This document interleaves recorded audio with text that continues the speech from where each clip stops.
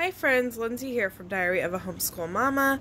I am struggling a bit with a summer cold, so I may sound like crap in this video, and I'm really sorry. But I wanted to go ahead and get this video done for you guys. So this is basically my video of my first impressions of Sonlight HBL B or Core B. So we are struggling a little bit with this, with some of the aspects of it. Okay, let's just go and dive on in to everything here. First I'll show you a little bit of the teacher's guide, which I'm not going to show a whole lot because I do have a full unboxing and stuff of this, which I will definitely link below. But basically you open it up to the week you're on. I'm just opening up to week 7, and it breaks it down for what you're going to do for Bible, history and geography, and then read alouds. Okay, so let me close this up.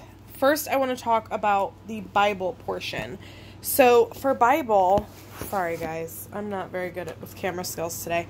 So for Bible, we use this Leading Little Ones to God. It's basically a devotional, I guess. And we go through the lesson, which I have a whole video on how we are doing Bible this year as well, which I will also link below. But you basically just go through the lesson here, and you read that, and then you read your part in the Bible. So the suggested reading for this is 1 Samuel 3:1 through 10, and so that's what we would read. And then it also has like the memory verse, something to talk about, which this is my favorite part right here. We do like this, but it is a little bit boring, and I can tell that my son is not really picking up a whole lot from what we're reading. I don't know. He's a very hands-on kid, and so reading to him is good for some things, but it's not always good for everything.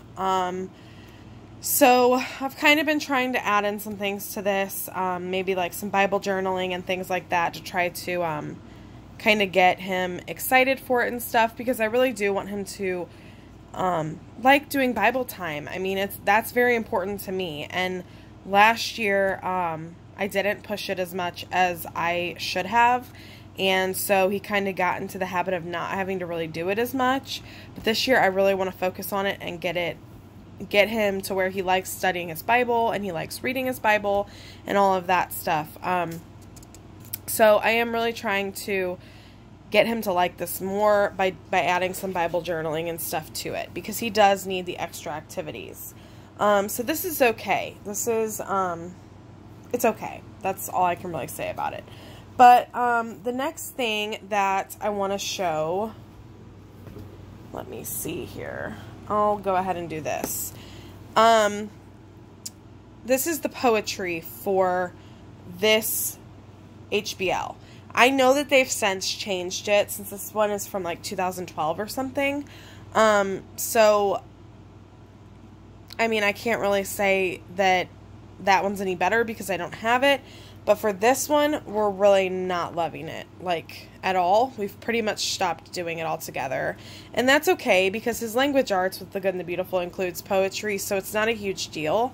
But I'm kind of finding myself a little bit upset, because I feel like I keep removing things from this program because we're not liking them, or adjusting things because he needs more of hands-on or something like that. And you know, it's upsetting, because I should have known this when choosing history for him, that this is all reading. I don't know why I thought this would be a good fit for him, but I did. And I let him kind of influence that a lot too, because he saw that his brother was getting HBLD, and he had seen this one in the catalog, and he thought it looked really cool because, you know, you get all these books in the mail, and yeah, it looks pretty. I get that. I felt the same way, so I get it. But I should have thought this through a little bit more and realized that maybe this wouldn't be the best thing for him. Not that he doesn't like reading, because he does, but he's not a kid that wants to constantly be read to like my other son. So Sonlight's a great fit for my oldest, but for my youngest, so far we're finding that we're struggling with it. So don't really love this, but I do believe they've changed it to a different one since then, so I don't know what that one is like. This next book I want to talk about is extremely graphic, and of course there's notes in the instructor's guide, but yeah, I just don't find this appropriate for kids that are ages, what? I think the age range for this is like 6 to 8. This is really not appropriate.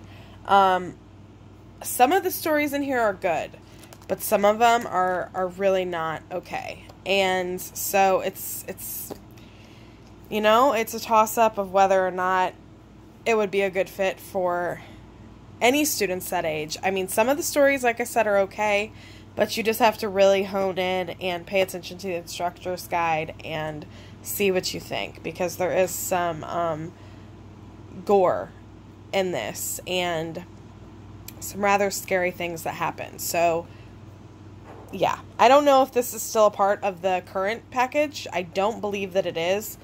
And that might be why they removed it, because other parents were maybe complaining. I don't know.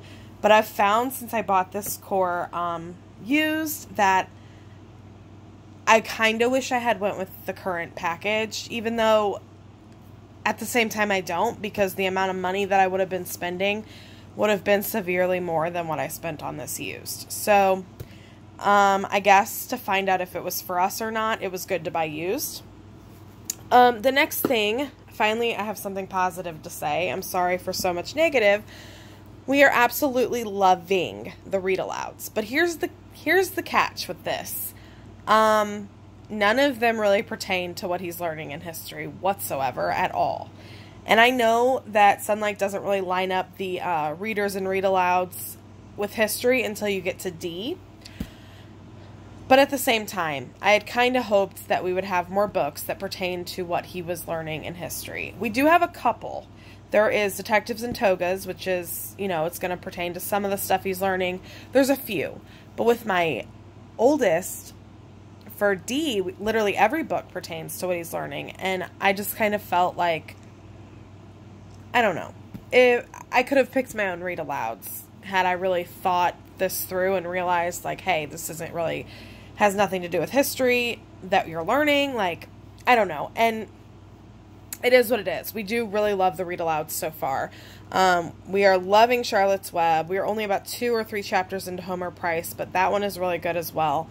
So loving the books so far, and I really can't complain about them. The only thing I can complain about is that I wish that there was more things that pertain to the time period we were studying. But at the same time, I know that for this age level, there's probably not many books that are about ancient Egypt or ancient Greece or any of that that would be totally appropriate for this grade level either. So I'm not really sure what to think as far as all of this goes. The next thing I want to talk about is the books that you actually use for history. There is a multitude of them. Some of them okay, some of them not so much. A lot of them are Usborne books, which typically I love. But some of the ones in this one, I'm not loving so much. It's kind of all over the place for me. And when I see these pages, I get kind of overwhelmed. And I can tell that my son does too. It's a lot. Sorry for that picture that just showed. Very inappropriate. Hope you're not watching this with children. I will try to edit that out. But, you know, some of the stuff in here is just, it's just, I don't know. I don't know why we're just not doing well with this. And it's upsetting because I had such high hopes for it. And I really hoped that it would be great. And, you know, I was one of those people who, I have a list of what I'm hoping we'll use throughout our homeschool career for each of my kids. And I know that's kind of ridiculous. If anyone else does that, let me know below. But I really just thought that, like, we would all love Sonlight, and this would be something that we could stick to for the foreseeable future, and it would be perfect, and it hasn't been for level B. We're loving level D, and I will have a first impressions of that one coming up soon.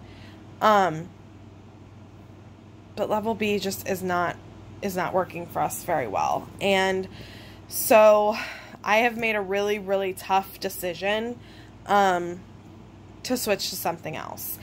And I'm not going to tell you guys what that is yet, because I do have another video that will explain that. I'm not even 100% sure what we're switching to yet. Like, I'm still kind of trying to decide. I have a couple things that are in the back of my mind that I'm thinking about doing. One of them being knot grass, which we already own. And that was what I had planned to use for this year, but I didn't. So I'm kicking myself for that now, trust me. But it wouldn't be too late to start it, and that's totally fine. The only thing is now we're like 6 weeks into, or 5 weeks into ancient history, so I'm kind of feeling like I like the vibe and I want to stick with it and finish it out. I like the vibe of ancient history, not loving this. So I'm kind of thinking, if we want to stick to ancient history, we might go with Story of the World Volume 1. I've never used Story of the World before, so I'm not sure how we'll do with that, but from the samples and everything I've seen, it seems like a really good fit. You know, there's the reading, but it's pretty short. There's encyclopedia references, so we can still kind of use some of the stuff from Usborne if we want to. And then all the hands-on activities and games and stuff. That is the part that really I think will be perfect for my son. So it's a toss-up between doing the knot grass and switching over to American history, or doing Story of the World and staying with the ancient history. Another thing I'm thinking about is I do have Winter Promise sending me some things that I had planned on using for next school year.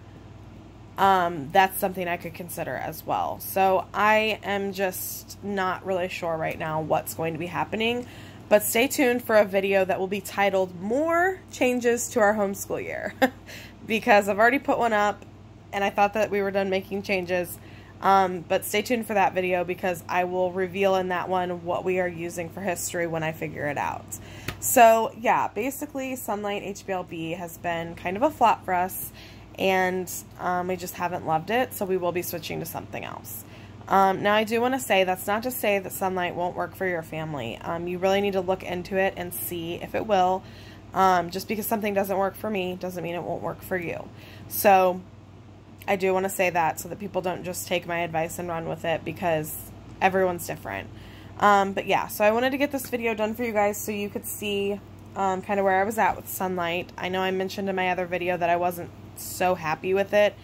But yeah, so that is all I have to talk about today. I hope you guys enjoyed this video, and I will talk to you in my next one. Bye.